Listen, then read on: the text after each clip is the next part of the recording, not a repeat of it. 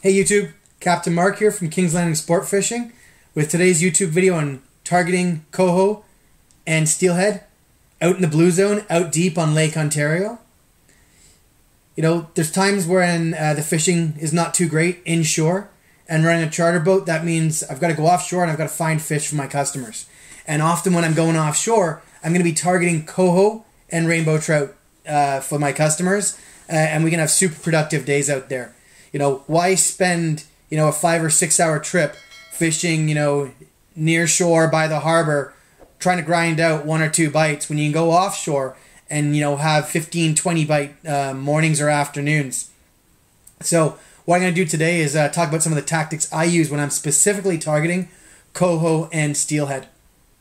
It's not that they won't bite just anything. Like, they'll bite a lot of the same tactics you will fish for Chinook. Will still take rainbow trout and coho, but there's particular tactics or lures or colors that you can use when you're fishing only for coho and steelhead that just makes your day far more productive, and that's what I'm going to cover today. So first thing, when I'm going out deep fishing for coho and rainbow trout or steelhead, I find typically you want to cover that top 50 feet of water. I'm going to be running downriggers, I'm going to be running divers, I'm going to be running long lines. And my long lines are a mixture of Leadcore, weighted steel, and I'll also use drop weights. So that's, a lot of the similar setups that we'd use fishing inshore. I'm using the same stuff, but I'm going offshore. When it comes to weighted steel, I've got one setup here. This one here, this is actually a Leadcore. When it comes to Leadcore, I find I'm using 4, 5, 6, 7 colors. Those are probably the 4 most productive Leadcore setups I'm going to use when I'm fishing out deep.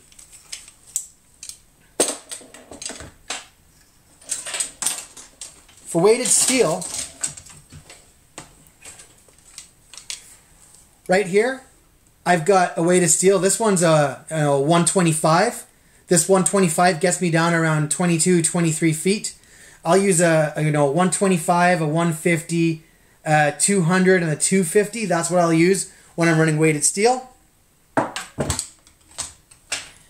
then when I'm running drop weights or snap weights, I'll use a setup where I've got 50-pound braid with 50 feet of monofilament or fluorocarbon leader. And I'll use that, and I'll use it with drop weights. These are the POW casting drop weights. This particular one's a 5 ounce. So I'll use, often when I'm fishing out deep, I'll use a 4, a 5, and a 6 ounce. And I use the 50-50 method when I'm using these. So basically you let out 50 feet of line, so that's the 50 feet of fluorocarbon or monofilament on that rod. Then you clip that weight in, and then you let another 50 feet. And the way these work is, for every ounce, it drops down 7 feet. So when I'm running a 4 ounce, I'm getting about 28 feet. When I'm running a 5 ounce, I'm getting about 35 feet. And when I'm running a 6 ounce, I'm getting about 42 feet. So that's why I'm running those particular weights, because I want to cover that, call it top, 20 to 50 feet. So snap weights are definitely part of my presentation for sure. I am, like I mentioned, I'm also using downriggers. And when I'm using downriggers, I'm going to be using typically a lighter rod in those downriggers with 20-pound test monofilament line. And then I'll also often use a fixed cheater on those rods. That's where you have a clipped line, usually 10-15 feet above the main spoon. I'll often run either the same exact spoon or the same pattern, but one size slightly smaller above that. So that's what I'm using for rods. Now what am I using for the lures? When I'm fishing out deep, I'm going to be honest with you, it is a spoon and fly program for me. I don't bother putting meat out when I'm fishing out deep, targeting coho and steelhead. If I do put some meat out, it might be that I've got a one rigger fishing a bit deeper for out of temperature kings, and I'll have a big meat presentation, but that's not targeting coho and steelhead, and that's not what this video is about today. When it comes to spoons, though, I use a combination of Magnum and standard size spoons. And I'm going to share my four, call it most popular colors when I'm fishing out deep. First of all, steelhead and salmon, steelhead and coho, they like pink. So this particular spoon right here, this is a hot fish UV, I think it's a UV pink hot dot. This is a great spoon. It can take lots of rainbows, steelhead, and coho with this particular spoon. Secondly, this is my go-to, one of my go-to spoons.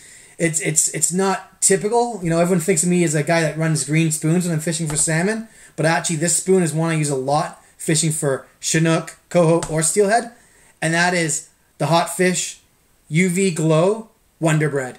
It's a cool spoon, and it catches them all, and it works so incredibly great. This particular one's a Magnum, but I run it in both sizes. Next, it's another UV Glow. I really like the UV Glow spoons. You'll see, I'm not sure if you can see that here. Half it's crushed glow, half it's UV. This particular one's orange dots. Orange is a go-to color for coho and steelhead, and this one works exceptionally well.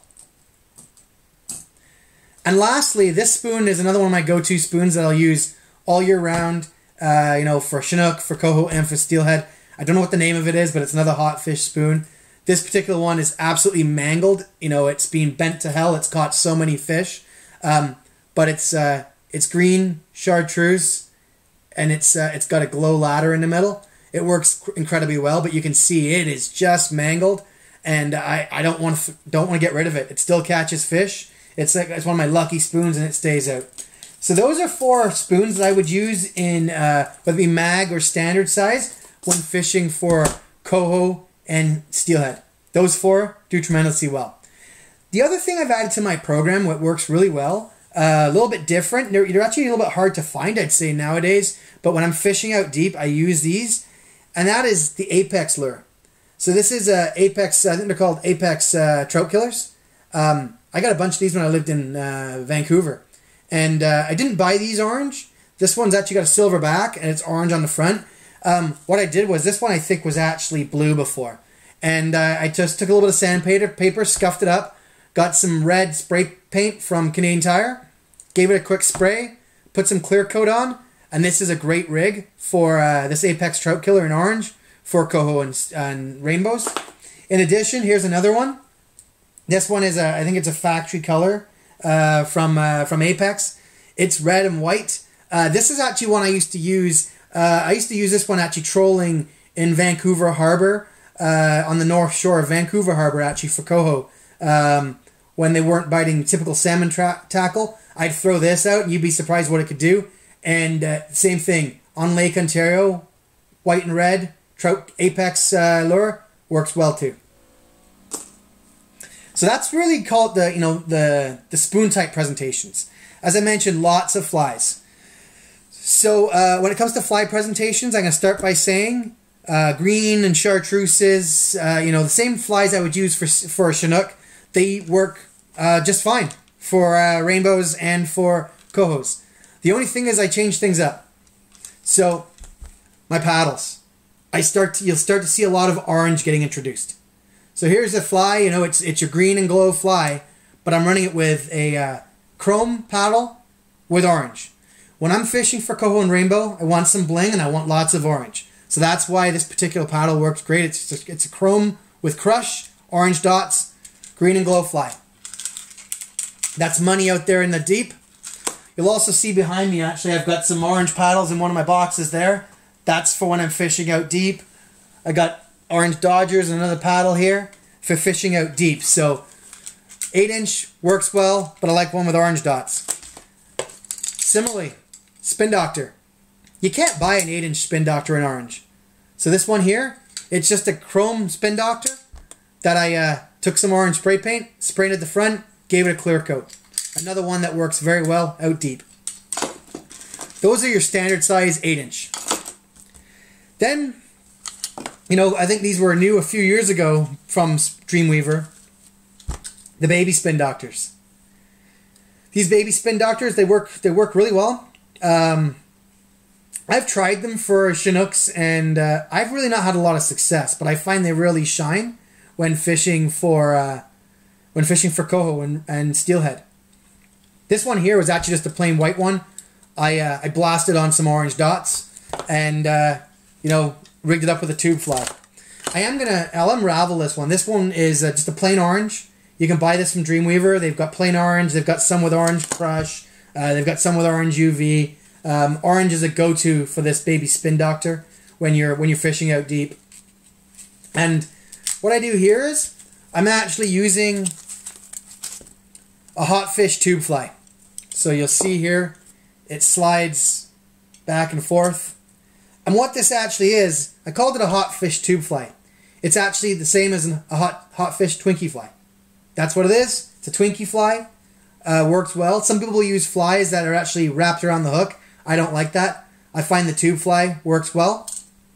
And it lasts much longer because when the fish snaps at the treble, gets the treble hooked, the fly will often slide up and doesn't get mangled by the fish's teeth. Whereas if you're running one where it's wrapped around the hook, they get mangled.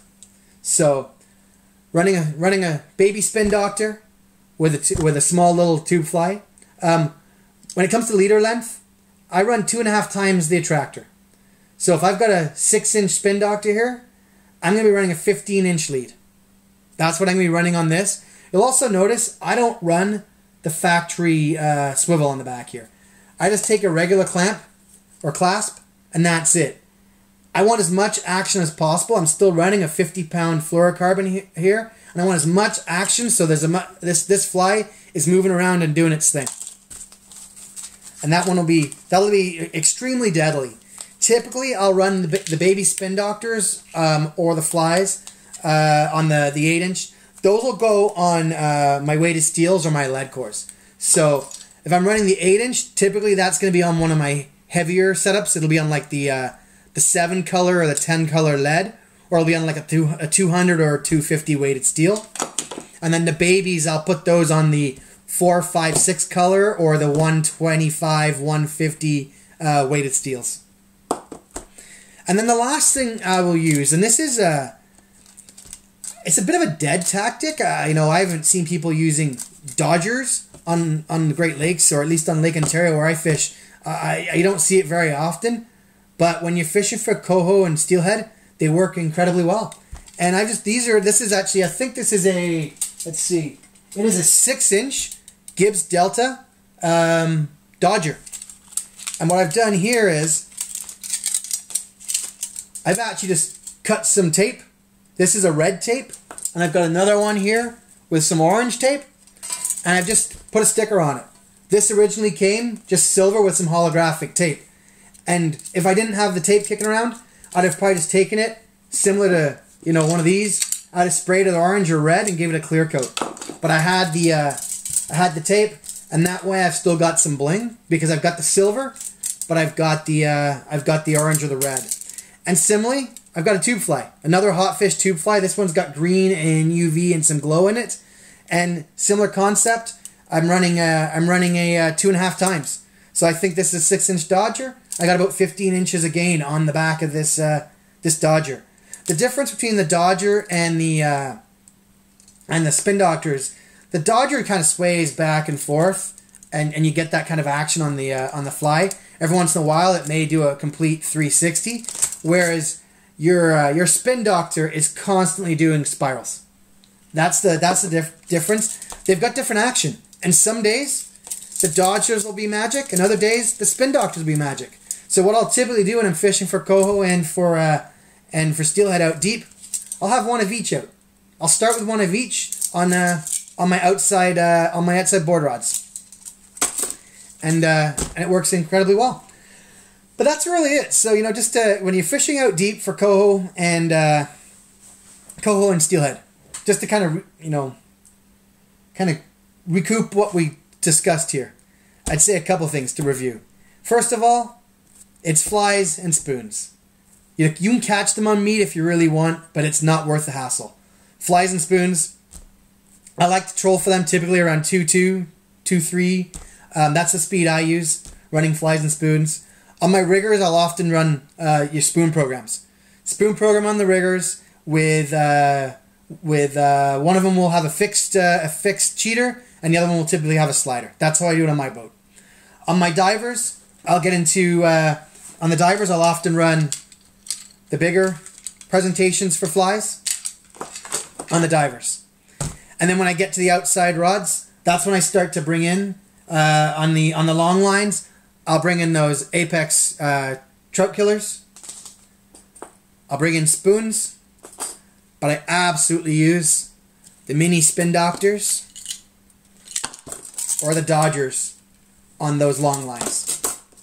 And you know what? It works really, really, really well. Typically, like I said, it's in the top 50 feet of the water column, and you can get a lot of numbers out there fishing for coho and steelhead. The only warning I have is please, please, please, if you're going to go out deep, like I said, I'm out of Toronto, out of Bluffers Park Marina. When I go out to the Blue Zone, it's about 8 to 10 miles. Like, I'm offshore quite a distance. So I'd say make sure you've got the weather for it, and make sure you've got the boat for it.